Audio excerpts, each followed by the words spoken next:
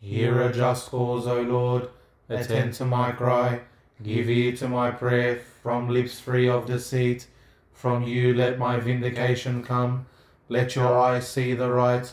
If you try my heart, if you visit me by night, if you test me, you will find no wickedness in me. My mouth does not transgress with regard to the works of men. By the word of your lips I have avoided the ways of the violent. My steps have held fast to your paths. My feet have not slipped. I call upon you, for you will answer me, O God. Incline your ear to me. Hear my words. Wondrously show your mercies, O Saviour of those who seek refuge. From their adversaries at your right hand, keep me as the apple of the eye.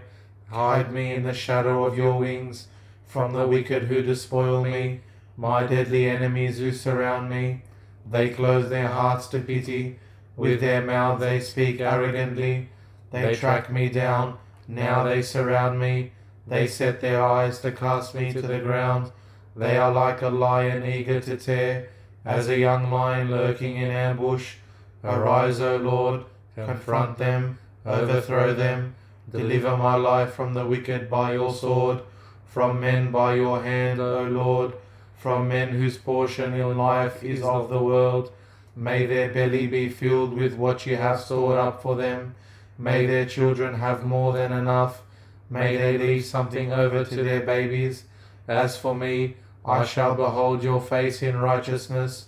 When I awake, I shall be satisfied with beholding your presence.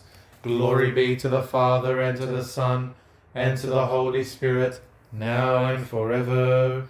Amen.